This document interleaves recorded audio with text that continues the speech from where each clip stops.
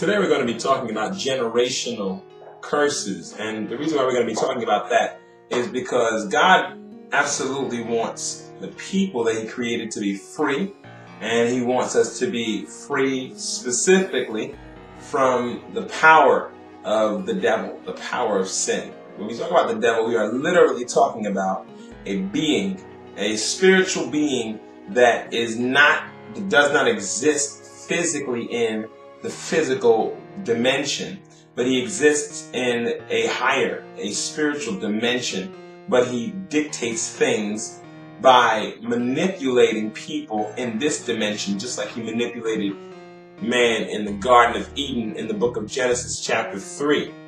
But we're talking about generational curses because we're talking about some of the things that are holding people back from prospering as sons of God. And when we use the term prosper, we are specifically talking about living the lifestyle of Jesus Christ. I'm not talking about the ancient Hebrew way. We're talking about what Jesus did, what Jesus said.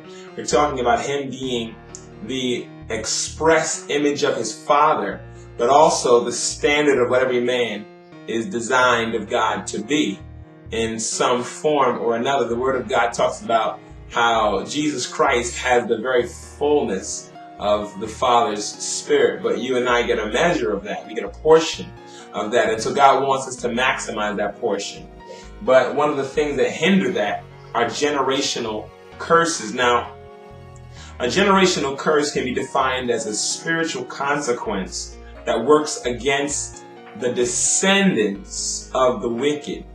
So a generational curse is a spiritual repercussion, a spiritual consequence that works against the descendants, the children of ungodly people. It can also be described as the negative effects of the evil of past generations and against subsequent generations. So the negative effects of the evil of past generations on latter generations, on subsequent generations. So let's look at some scriptural examples of this. Cain obviously was the child of Adam. Adam and his wife, they decided to rebel against God and eat of the fruit of the tree of the knowledge of good and evil. And because of that, their offspring had the fallen nature and reaped a consequence. And this is what we look at as a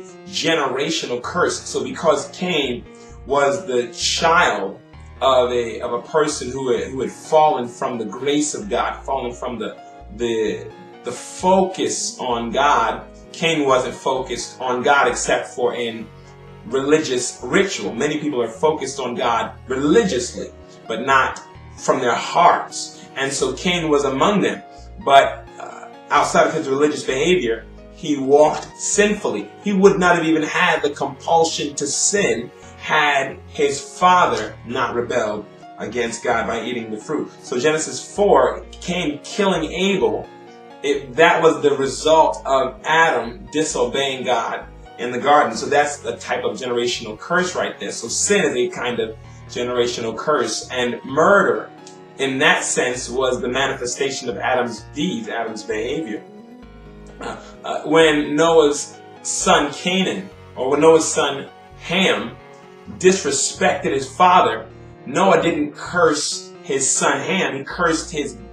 Noah cursed his own grandson Canaan and told him he would be a servant of servants. That's a generational curse. In Exodus chapter 20, right in the midst of the Ten Commandments, God reveals a specific way that He deals with the wicked. He tells them in verses 4 through 6 that He is a jealous God and He will visit the iniquity or punish the people unto third and fourth generations of those who hate Him. So He's saying that when you are a hater of God, then He will punish you unto your third and fourth generation. And so when we talk about generational curses, we're not talking about people being guilty of their father's sins like Ezekiel 18 talks about.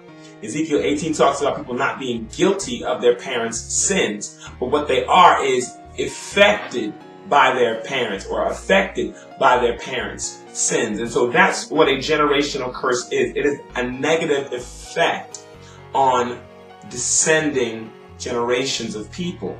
And God promised to curse those who hate him and to repay them to their faces. In Daniel chapter 9, Daniel is praying, asking God to forgive the sins of his ancestors, knowing that the reason why he was living in captivity in Babylon was because of the sins of the ancestors. It wasn't Daniel's sins. It wasn't Josiah's sins that brought calamity or brought destruction on Israel. It was the sins of his grandfather, Manasseh. It was the sins of Daniel's ancestors that had rebelled against God, that had brought problems. And this concept, this reality is seen throughout the entire scriptures. We see generational curses that keep people in bondage because of the sins of parents, which is why you have to be mindful, because a generational curse is like a cloud. It's like a storm over a person's life that prevents them from succeeding as sons of God as they ought if there weren't a generational curse. Israel, Jesus talked to the children of Israel, and he told them that they would experience days of revenge, days of God's vengeance, not just because of the sins that they were committing currently, but because of the sins of generations past. There was a snowball effect, and it was affecting generations. And then in Revelation chapter 2, verse 20 through 23, God talks about killing the children of a false prophetess with death. It didn't say her children were ungodly. It said that she was ungodly and she would reap death on her household. And so this, and it seemed when David sinned with Bathsheba, it reaped death on her household. So fornication, adultery, pornography, these are things that cause generational curses on families, oppression on descending generations. Generational curses work in the form of sickness, disease, physical disability, as in this guy, an example of that is a man named Gehazi. Gehazi was a servant of a prophet whose name was Elisha. Elisha was a man of God, and Gehazi was one who helped Elisha in the service of God. But Gehazi got greedy and decided to go after money, and he got cursed. Elisha cursed Gehazi with a skin-eating disease, leprosy, and it affected not just Gehazi, it affected his children. And so that's how a generational curse can work. It works in the form of sickness, and it works in the form of disease or mental retardation, handicap. All of these things are manifestations of generational curses. It doesn't mean that just because you have a sickness or just because you have a disease, it's necessarily pointing to what your parents did necessarily. But we know that the only reason why sickness exists in the world is because death came onto all men through the sins of Adam and his wife. And so we realize that every form of curse is a generational curse in essence. And that's why Jesus Christ came. We'll get into that in a moment. But sickness, disease, physical disability, all of these things can be dealt with if we understand the root of them. Poverty in itself just means you lack what you need to prosper according to the call of God on your life. Well, and Eli, who was a high priest before Samuel, the prophet Samuel, reigned as a ruler, as a leader in Israel. Eli was rebellious and would not necessarily that he was rebellious in himself, but he was rebellious in that he did not correct his sons appropriately, and that brought a generational curse of poverty on his descendants. Not only did his sons die for their sins, but all that would be born from Eli's lineage would be poor, according to 1 Samuel 2 verse 36. So poverty, and it's a reality that in most situations, when you're talking about social poverty, you're talking about the manifestation of sins, the consequence of the sins of former generations, even if that sin is laziness. Laziness will bring a generational curse. Fatherlessness Illegitimacy is a form of a generational curse. In Psalm 109 verses 4 through 20, you got to read Psalm 109 verse 4 through 20. It talks about David is speaking a prayer against those who hate him, those who hate God, and he's speaking illegitimacy over these people. He's saying, let their children be without a father. You know what society without fathers do? They act like thugs and rebels. Most of the people that you see behaving like rebels and thugs have poor relationships with their fathers, or their fathers are absent. And so when you see generational fatherlessness, we're talking about generational curses active in a society. Chemical addiction is can be a manifestation of a generational curse. A parent can be chemically addicted to alcohol or some other kind of drug, and that negatively affect their children. That can negatively affect their children. Their children can be in poverty. Their children can be exposed to it. Sometimes generational curses manifest because a child sees their parent doing evil, and so they do evil. That's a manifestation of a curse that passes from one generation to the next. Demonic oppression. A child can be haunted by demon spirits in their room. A child can be haunted by all manner of evil. A child can have devils inside of its body. Generations can pass like that. If the parents are watching vile things on television, or interacting with ungodly friends, or listening to profane music, all that stuff will pass on to the child if the parent expose the child to that. And the only thing that will protect the child in that situation is the grace and the mercy of God. But generally speaking, what we're seeing is youth afflicted demonically because of what their parents are doing. And Psalm 78 verse 49 talks about that. Bad attitudes or rebellious conduct many times are a manifestation of rebellious cultures past. You talk about the baby boomers and what they were into, the folks in the 60s and how they were involved in all kinds of ungodliness, and that stuff just passes on from one generation to the next. And these are things that the Bible prophesied. The Word of God, Paul prophesied in 2 Timothy chapter 3, talks about sinners, and he talked about they would be rebellious against parents. They'd be all kind of ways. Why? Because there is a descending influence. There's a descending influence of the devil on subsequent generations. Demons work to enforce generational curses. Psalm 78 verse 49 says, he cast upon them the fierceness of his anger, wrath, and indignation and trouble by sending evil angels among them. So one of the ways that God punishes the disobedient is by sending evil angels among them. These evil angels don't just affect the sinners, they affect those that are in relationship with the sinners. So a person whose mother is walking in rebellion, who invites devils into the home through her rebellion, that devil's not just going to affect her, it's going to affect her descending generations. It's going to affect her children. If she's in witchcraft, it's going to affect her seed by affecting her. And so even though she's the guilty party, this child is going to be affected by association. That's why we have to be real mindful. I mean, there's so many scriptures in the Word of God that point to this as an epidemic that the body of Christ needs to rise up and deal with. Death is the ultimate generational curse. We understand that Romans 5:17 says, for if by one man's offense or crime or sin, death reigned by one. So death reigns in life because of Adam's defiance. So my defiance produces death on all that I influence or that I'm attached to. That's why we cannot defy the Almighty God. It's not just affecting us, it's affecting our children. For if by one man's offense death reigned by one, much more they which receive abundance of grace and of the gift of righteousness will reign in life by one, Jesus Christ.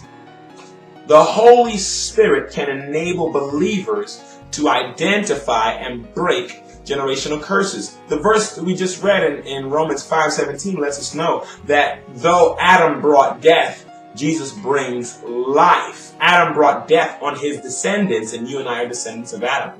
But Jesus Christ brings life to all who would believe in him. And he releases the power of the Holy Spirit, who enables us to know if a generational curse, and not just if, but where generational curses are operating in our lives. And he enables us to be free. Why? Because he is the living, life-giving influence, spirit, inspirer. He is the comforter. The Holy Ghost comes in, and in John chapter 16, it says that when he comes, he's going to deal with the people who receive him on three levels. He's going to reprove or correct the world, and it's describing the masses that would receive him, of sin, righteousness, and of judgment. The Holy Ghost is going to identify if you're walking in sin or if there's an influence in your life that is demonic. The Holy Ghost comes to deal with the fact that you've rebelled. He's come to deal with how you ought to live. So he comes to lead you in making right decisions, but he's also come to bring judgment on the devil. He comes to punish the devil and his works for having influenced and inspired man to do evil, bringing iniquity on our children. The Spirit of God wants to bring us freedom so we can serve. The Spirit of God wants to bring us freedom so we can serve God with an open heart, with a willing heart, without the influence of the oppression our parents through their disobedience may have exposed us to. A lifestyle of faith in God can produce generational blessings instead or in the place of curses. When you and I live a life of faithfulness to God, Philip the evangelist had 4 daughters who were prophets. 4 daughters. I'm talking about New Testament for those who don't believe in the prophetic anointing. The Bible lets us know that Philip the evangelist, because of his commitment to God, what did God give him? He gave him a heritage of Spirit-inspired utterance, in a heritage of the prophetic call. God will manifest blessings. He manifests curses to those that hate him unto the 3rd and 4th generation. And that's why the devil keeps getting people to sin, because the devil wants to keep the curse going. See, the devil can only inhabit our realm if we walk in darkness. If we don't walk in darkness, he has no authority in this realm, because God gave man dominion in the realm. Because man gave dominion back to the devil and continuously give dominion back to the devil through rebellion, he inhabits the atmosphere. And he inhabits the subterranean world.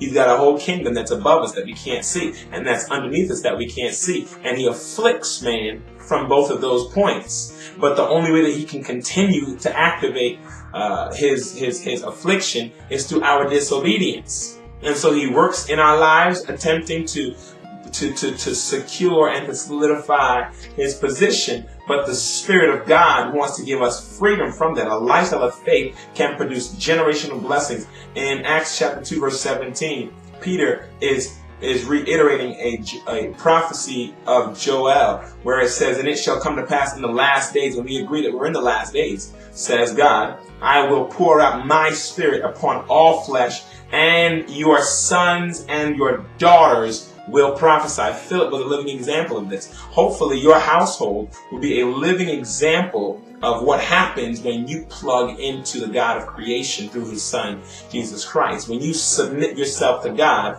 what we're hoping is that you will manifest. When we know this to be a precedent set in the Word of God, but men of God are experiencing this all over the world, where their children are experiencing a greater anointing than they have. Why? Because they are submitted to God, and God is pleased, just like with Abraham, to bless his seed forever. Solomon came into a kingdom of peace. Why? Because his father's faithfulness. Not because he was faithful. His father was faithful, and Solomon inherited peace for 40 years, even though he began to fall off in the end. And because he began to fall off, the kingdom was split from Rehoboam, his son. So we saw generational curse activated in Rehoboam's life that Solomon is the one that caused. And so your defiance will cause the curse, but your submission will release the blessing of God. God wants to bless you. The greatest blessing He wants to bless you with is salvation. Salvation can be yours. You must be born again. In the same book of Acts, chapter 2, verses 37 to 40, it reads this. Now, when they heard this, when they heard the message Peter preached, they were pricked in their heart and said unto Peter and to the rest of the apostles, Men and brothers, what shall we do? Then Peter said unto them, Repent and be baptized, every one of you, in the name of Jesus Christ, for the remission, the withdrawal, the removal of your sins, and you will receive the gift of the Holy Ghost. For the promise is unto you and to your children and to all that are far off, even as many as the Lord our God shall call. And so what we're talking about, and then look at verse 40. And with many other words did he testify and exhort, saying, Save yourself from this untoward or this rebellious generation. And so we're talking about freedom from generational curses, acknowledging that every influence that's demonic, satanic, or sinful in your life can only plague you because of things done in generations past. But that you can take a stand as a child of God. If you are not born again, you must be devoted to God in order to be free from generational curses. Accepting the gospel doesn't automatically make you free. Just like as if you went to jail for a crime you did commit, and automatically you give your life to Jesus Christ, they're not going to let you go. Jesus is ultimately the one who positioned you in jail for your crime. So we know that God is ultimately the orchestrator of events. If you defy God and God allows you to go to jail, if you atone with God through Jesus, it doesn't mean that Jesus is going to speak to the warden and have them release you, even because you've committed a crime against society. What does that show? That shows us that just because you are free in your spirit doesn't mean that there aren't still negative effects in your body. Some of you who were addicted to alcohol and you got free by the power of Jesus Christ, it doesn't mean that the Lord automatically healed your liver of the damage that you did. But He can. And so this is what we're talking about. We're talking about not accepting the fact that you are under a curse because of what your past generations did, your parents did, your ethnic group did, but understanding that, yes, you are guilty. And even if you are not guilty per se, yes, your parents were guilty, exposing you to negative influences. You picked up those habits, or you are just being influenced by the spirits that your parents have been have been obeying, and they've been plaguing your mind, plaguing your emotions. Jesus Christ has come to deliver people who are guilty or who are affected by the guilty. He comes to liberate the captives. He comes to set the captives free, the imprisoned free. This is what Jesus Christ comes to do. Now, if you want this, all you have to do is give your heart to God by believing on His Son Jesus.